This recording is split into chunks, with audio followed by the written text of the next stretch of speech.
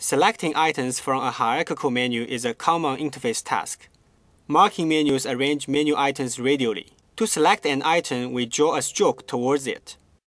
Deeper menu items require more strokes.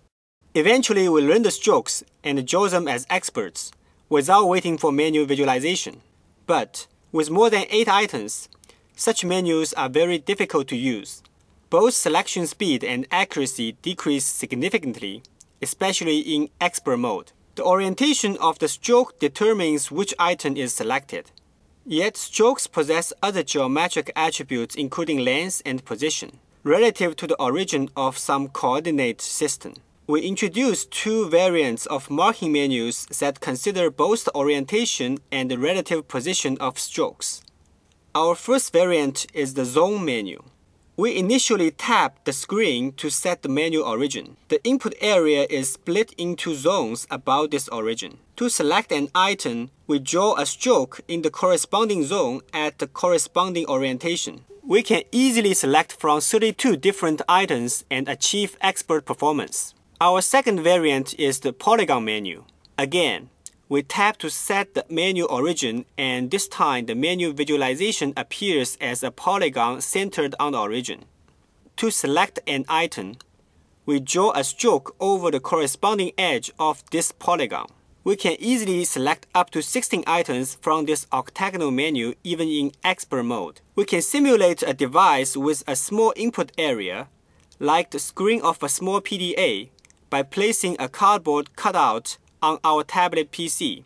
Our hand now remains roughly centered over the input area. The menu origin is fixed to the center of the input area, and the initial tab is eliminated. We conducted an experiment to compare the expert level performance of zone and polygon menus with purely orientation-based marking menus. The stimulus shows the set of strokes subjects must draw in the current trial. A blue stroke always indicates the first stroke, while red indicates the second. This stimulus is for a 2-level polygon menu of breadth 12. The stimulus disappears as soon as the pen touches the tablet. When subjects have finished drawing the strokes, the stimulus reappears and the system explains whether the trial was successful.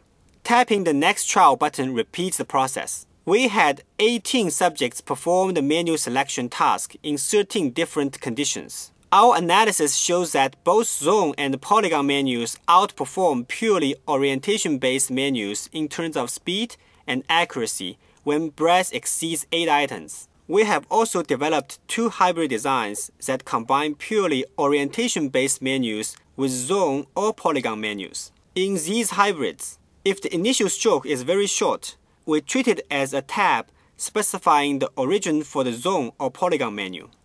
Otherwise, a longer initial stroke gives us quick access to 8 items in an orientation-based menu. Zone menus, polygon menus, and our hybrid designs offer interface designers a wider set of options when choosing how to balance menu breadth and depth against speed and accuracy. We believe that these are promising techniques for building more effective pen-based applications and interfaces.